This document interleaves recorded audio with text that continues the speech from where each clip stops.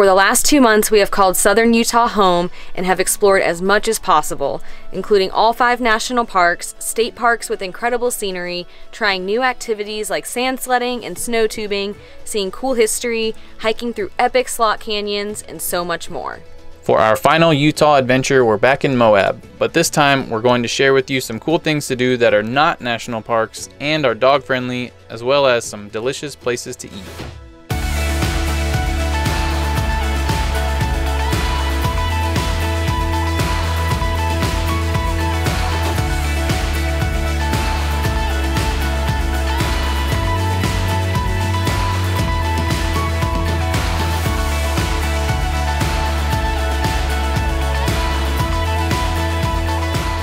We have quite a few spots that we want to check out over the next few days, and first up we are at Dead Horse Point State Park. This park is located super close to Canyonlands, but unlike the national park, this park is dog friendly, and to get the full experience of the park, we're going to hike the Rim Loop Trail. The Rim Loop Trail is about 5 miles and it takes you all around the park, stopping at different overlooks along the way. And we parked at the Dead Horse Point Overlook parking area, and we're doing the trail counterclockwise, so we're starting with the east rim, so that way we end on the west rim closer to sunset.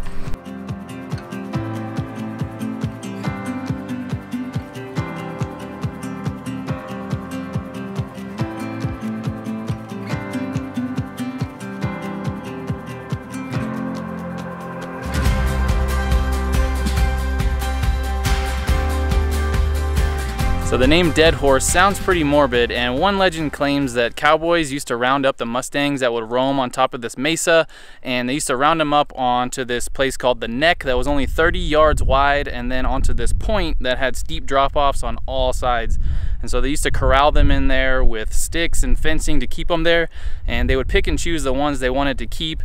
And for some reason, one time they left the horses there without water, never came back for them, and they died there, with views of the Colorado River 2,000 feet below them.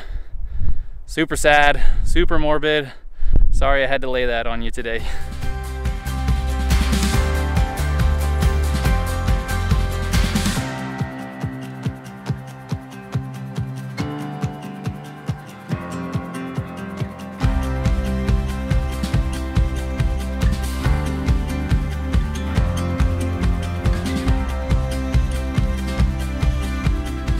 Learned something along the trail. I had to Google it, but anyways, these blue ponds back here are potash evaporation ponds.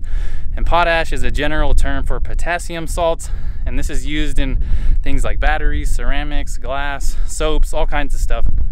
And so they mine the potash from 3,000 feet below the surface there. They pool it in these pools, and then they dye it blue because apparently the dye helps it evaporate faster. And so once it evaporates, all the potash is down at the bottom, and that's what they use for the products.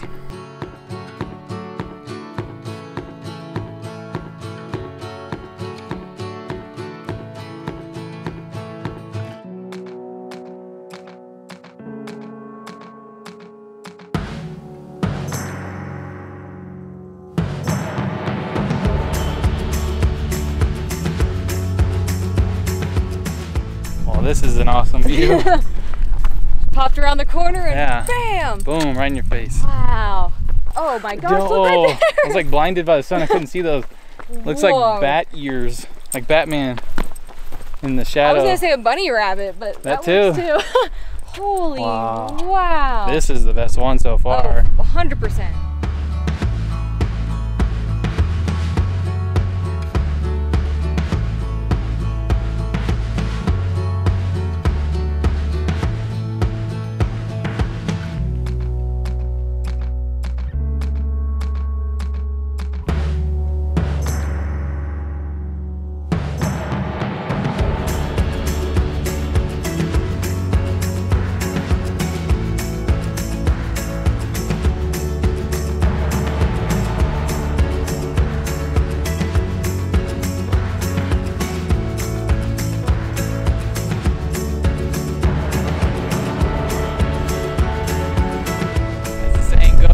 West side is the best side.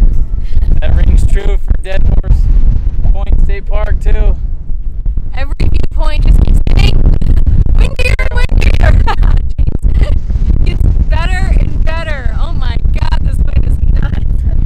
We obviously love the national parks, but don't sleep on the state parks, especially here in Utah. We found all over the US that the state parks tend to have just as beautiful of views, but with way less people than the national parks do.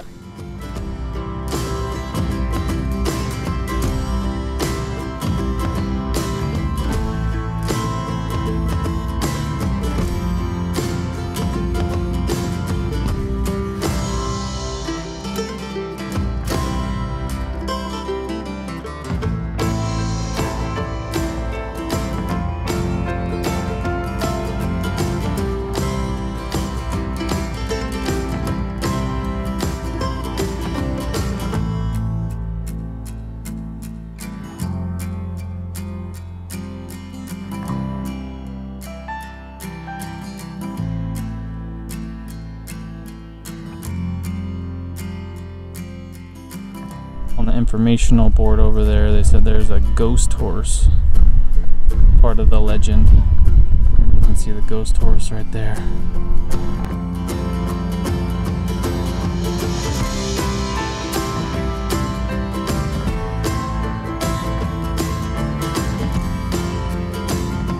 That was a great sunset and we had a ton of fun on the trail. It's a pretty easy trail, good for all ages and most ability levels.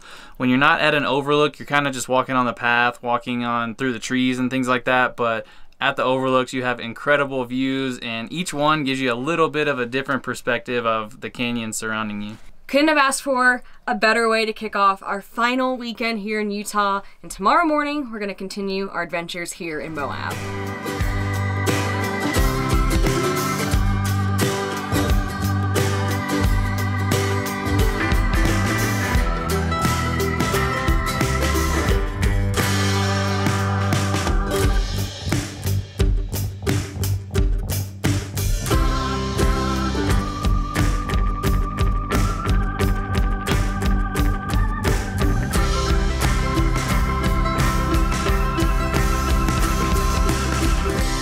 We headed to a spot called Doughbird this morning to grab these amazing looking donuts. They open at 7 a.m. and we had heard get there as soon as possible because they start to sell out of flavors as time goes on. So on the plus side, we had a ton of choices of flavors, but on the downside, we had a ton of choices of flavors and it was really hard to pick. So we finally came to a decision on these two gorgeous looking things. This one is a salted caramel cronut, which is a mix between a donut and a croissant. I can already see the layers there. I'll show you in a second. And this is an apple cinnamon fritter. And let me tell you, this thing is heavy. There is some fruit in there. You can already tell. It's just, this one actually looks like a pillow. I would lay down and sleep on this. This cronut has like a nice flaky kind of crust on the bottom of it, and then it's so gooey and sticky and sugary on top. Oh, that is so crunchy and sugary.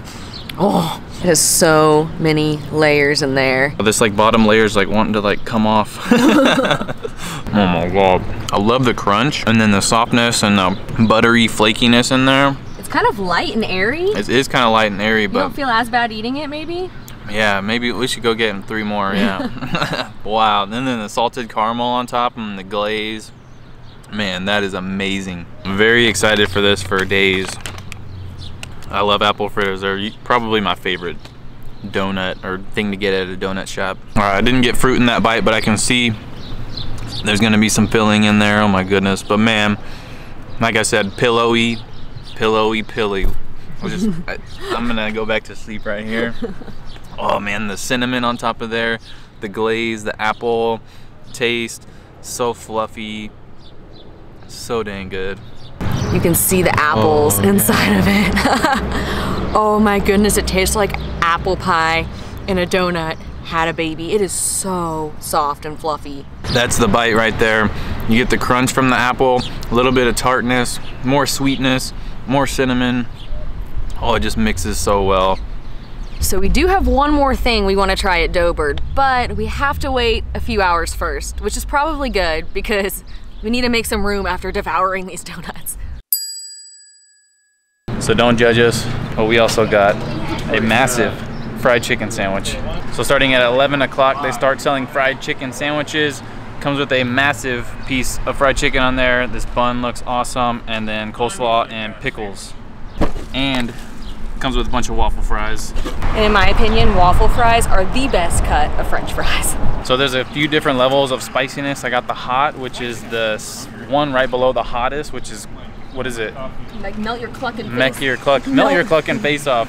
And so Kathryn ordered it, and they said that most people come in for a glass of milk, like come back for one. It's like a 9 out of 10 on the Nashville hot chicken scale. We'll see. But we did get a glass of milk just in case, I guess, but I'm hoping not to use it. I think this is a donut bun. I think that's what I heard. Yeah, that's a donut. I've never done that, but I've always wanted to. I'm kind of nervous on this spice level. Now I'm done. It is getting pretty hot. I might have to touch that. At first I was like, oh, I'll be okay, but it keeps going and going. Oh, but there's so much crunch on the chicken there, and that's a hefty piece of chicken. All the slaw kind of cools it off just a tad. And then the bun is definitely a donut. It's not glazed, it's not sweet, but it's donut dough, and it takes it to the next level. This is amazing.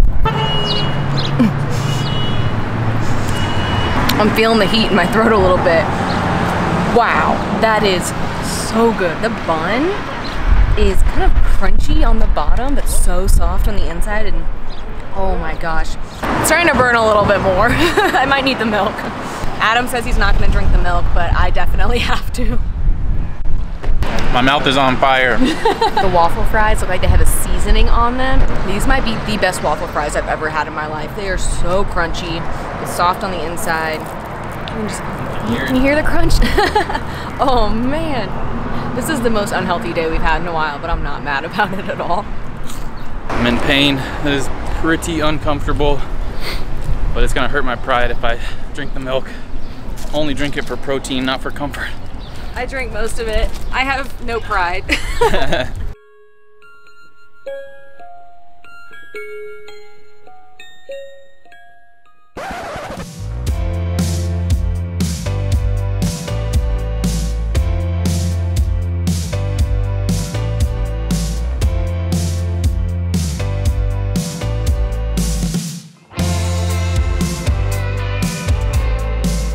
Next up, we're hiking the Fisher Towers Trail, which is about 4.4 miles round trip and about 1,500 feet of elevation gain. There's gonna be one part that might be a little tricky for Kona, so we'll see if we go the whole way, but we're gonna try our best.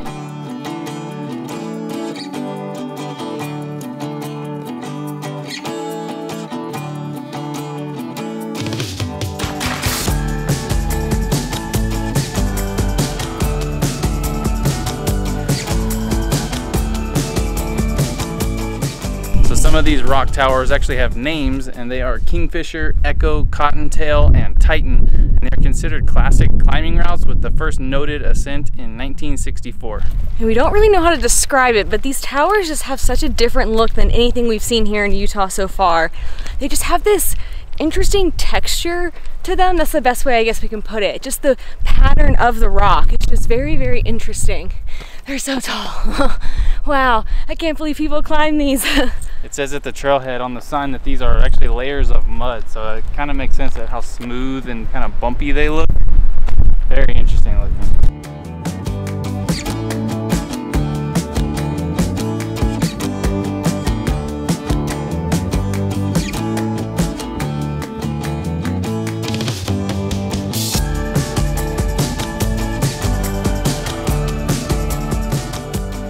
We made it to the part that we weren't so sure about.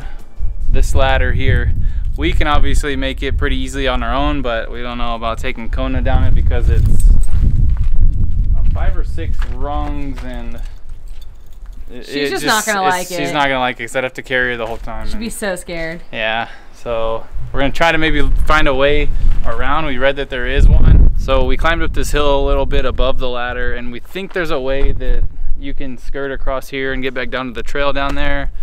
But I don't know, I don't think we're gonna do it. And we've seen dogs make it down and back up this ladder here, but with Kona, she's just not gonna like it, and it's just not gonna be a good experience for us. So I think we're gonna turn around here, and to be honest, ever since I had that chicken sandwich, I think it's the spiciest thing I've had in a long time. It was pretty spicy. I've just had like really bad heartburn all day, Stomach's not feeling 100%, so I think we were just looking for something to turn us around. The views from just the parts of the hike we were able to do were amazing, so even if you're only able to make it this far, you're in for a treat. And just for reference, this is where we turned around, so about halfway to the end of the hike.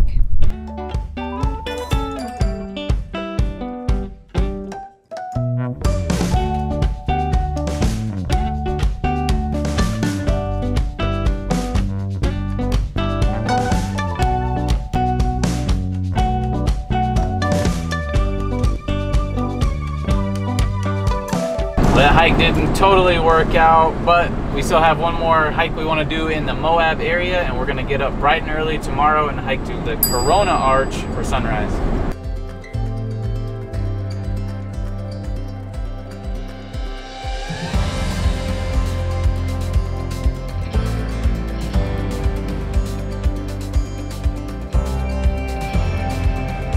The Kona Arch is probably one of the most popular non-national park hikes here in Moab.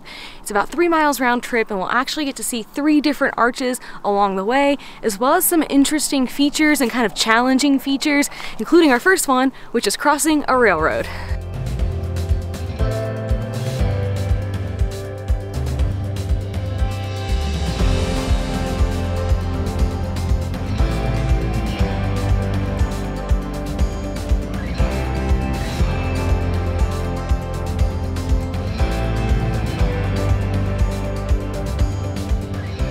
Second interesting feature is this line of cables here that I guess helps you walk across this slick rock here. I don't really see the need for it on this one, but maybe if it's wet it might be more helpful.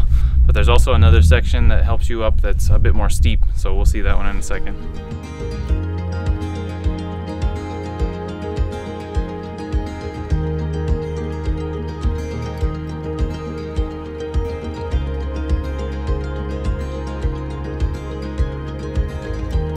So that was the trickier of the 2 cable spots because it's a lot steeper, but they have a lot of footholds, so it really wasn't that bad. Kona took it like a champ. Kona's our little mountain goat, we always say. She just ran on up. The third and final obstacle to get to Kona Arch, this 1, 2, 3, 4, 5 rung ladder that takes you up this little wall here. Kona, you ready to go up the ladder? There's another way to get around if you kind of skirt up the wall along here that we'll probably do. Yeah, so unlike last night where we stopped the hike because of the ladder, this ladder will not stop us. Looks easier to get around with a dog. Yeah. I'm going up it though.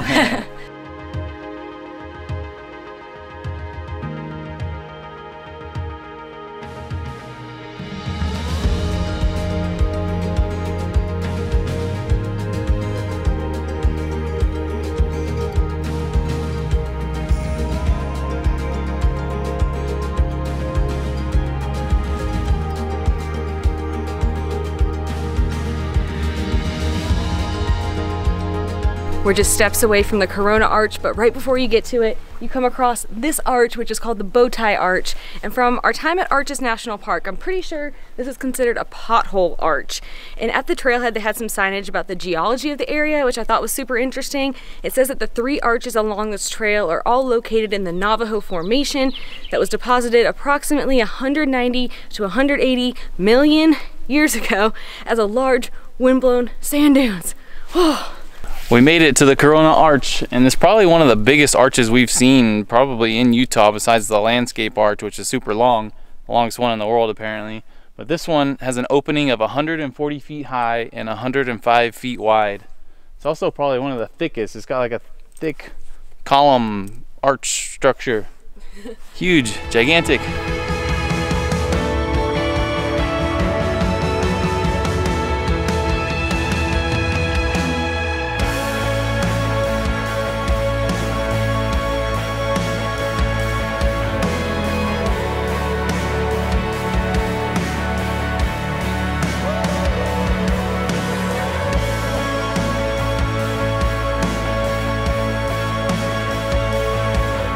We didn't know if our sunrise trip would work this time because Moab is honestly just a madhouse. It is crazy busy all day, every day. So we thought surely there'll be someone else here with us at the arch, but we have it all to ourselves Adam's even taking a nap under the arch. You can just lay down, watch the sunrise, cuddle a dog.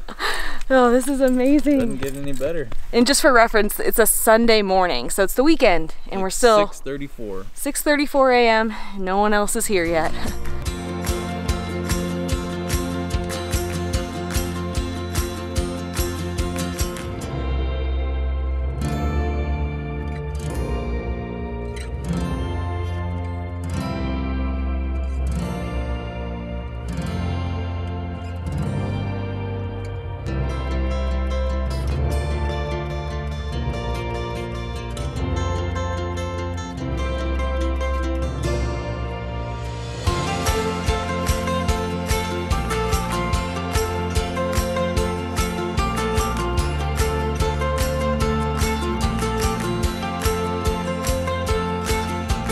Walking back on the trail and we see what we think are deer. I don't think they are. It might be. Like, they have interesting horns. Yeah. They're staring at us. They're much more people cognizant. I don't know. They're like moving towards us and staring at us. Maybe we should keep moving. Surprisingly, Kona's not barking at them, which is the biggest shock of 2021.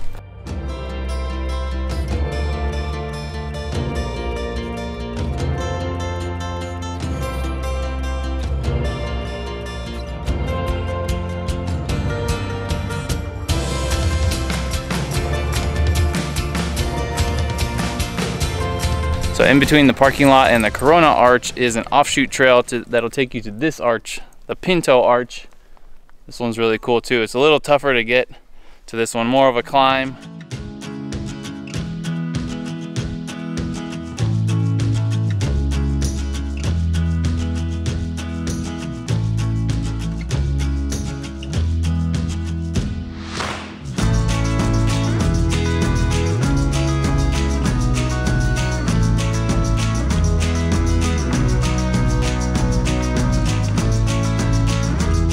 That hike totally lived up to all of the hype and is such a good bang for your buck. It's not that long of a hike at all. You get to see 3 arches, and there are all those fun and unique features like the railroad tracks, the wires, and the ladder that just make it different and more, I guess, adventurous feeling than a regular trail. It was probably the best final hike we could ask for here in Utah.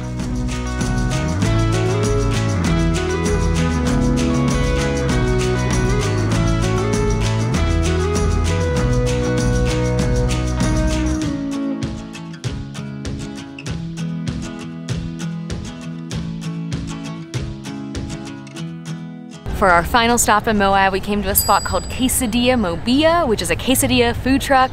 And fun fact, many years ago when we lived in Austin, I always kind of joked, but also was kind of serious that I wanted to open up a quesadilla food truck. So I'm excited to try my competitor. So these giant quesadillas look delicious. So I got the Southern Belle, which is red chili beef, sweet potato, corn, and onions. And then of course, it's just dripping with cheese. Oh my goodness, looks so good. And then every order comes with a salsa. One's hot, one's mild, not sure which is which. And you can get regular sour cream or a chipotle sour cream. And I got the enchanted chicken on a gluten-free tortilla, which I'm so happy that they offer that. And it has this green chili chicken inside, some red bell peppers, corn, I believe, and onion, and then obviously some cheese as well. Look at that. Oh my God. Heck yeah, dude. So excited for this.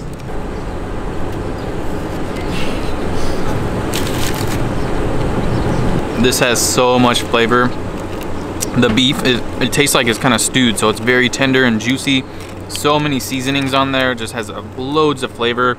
The corn gives it a nice sweetness. Sweet potato gives it a little sweetness, but more hearty bite to it. The corn is great. Loads and loads of cheese, and then this tortilla is really nice. It's crispy on the outside. It's just kind of fried, cooked to perfection. Oh dang, that is good. It has so much melted cheese on the inside, and then the chicken, since it was kind of cooked in the sauce, is just so juicy in there. So I bit into it and it was like, whoa, all at once. But that is so flavorful. The chicken kind of tastes like the enchiladas that we made in a couple of last video, I think. So it brings back some good memories, but it has such great texture. Now mine's starting to make a huge mess, but Oh, that is so delicious. You would never know this tortilla didn't have gluten in it either, so that's a win.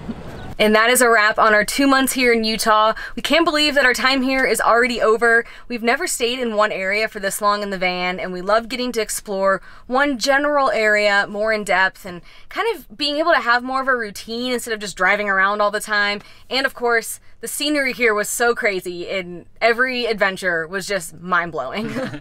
There's still a ton that we didn't get to see and do, so we will definitely be coming back to explore all of that. But for now, we are relocating to the state of Colorado for the next month and a half or so, and we are so pumped and excited to share some mountain adventures with you soon.